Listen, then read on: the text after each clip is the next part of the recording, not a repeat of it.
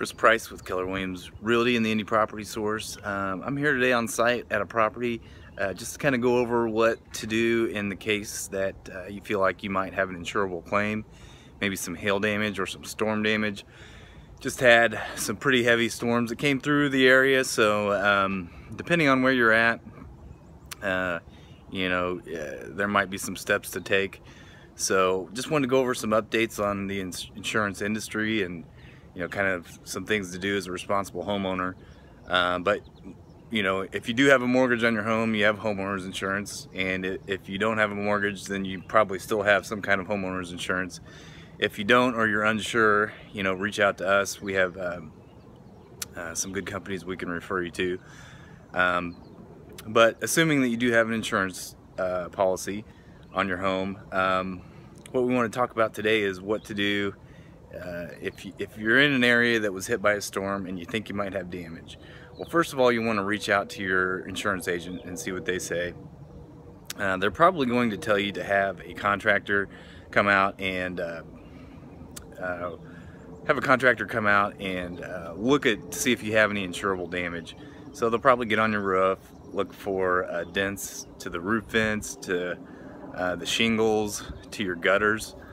Something I was going to try to point out here today would be like just if you, from the ground, if you have awnings or anything siding wise on the house, or your gutters that's visible from the ground, if you don't have a ladder, then try to check those out on your own. And if you see these like little dime size hail dent marks like you would on a car, then you've got a potential claim there.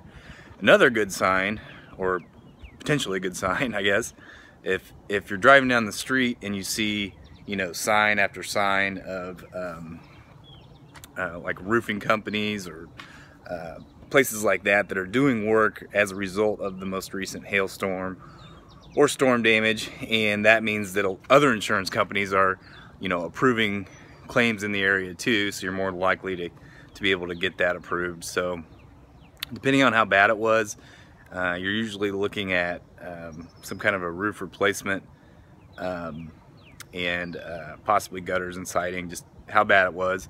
But you want to have a contractor look at it first. So have somebody that specializes in it. They want to make sure they're licensed, bonded, and insured. They're going to give you an estimate. Take that back to your insurance agent. Then your insurance agent will file a claim. Now, previously you would you'd go ahead and tell them, and they'd send out an adjuster just to check, and it didn't really cause you any harm. But seemingly now the insurance industry has changed so that you would actually, that could cause your insurance report to look like you did file a claim, so it could impact your premium amount. So again, that could be something that is detrimental to you if you don't end up having any damage. But what the insurance company is going to do is they're going to look at it, and if they approve it, they're going to approve, depending on what kind of policy you have, they're more than likely going to approve the amount minus your deductible. So you'd have to pay for the deductible, and then everything else would get you a replacement value roof, things like that. Which, if you have an older roof and probably we're going to need to do it in the 5-10 years, then that could be a good thing. So we do recommend to clients that live in areas that were impacted to at least look into it, because a new roof is a big cost, and if it's an insurable claim, that might as well be something that you look into. And in central Indiana, every couple of years we seem to have storms that could affect almost every area in the metro area. So that would give out some advice on that. If you have any questions, feel free to reach out to us. We have a general questions email, info@indypropertysource.com. You can visit us on the web at theindypropertysource.com, or give us a call, 317-886-8477.